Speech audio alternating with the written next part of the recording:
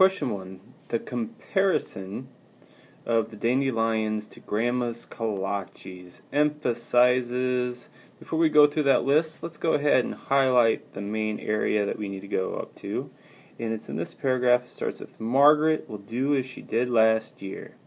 Come to me in the morning, because she investigates every morning to determine if the dandelions are done. Like, there's our comparison, the kolaches Grandma bakes us for breakfast.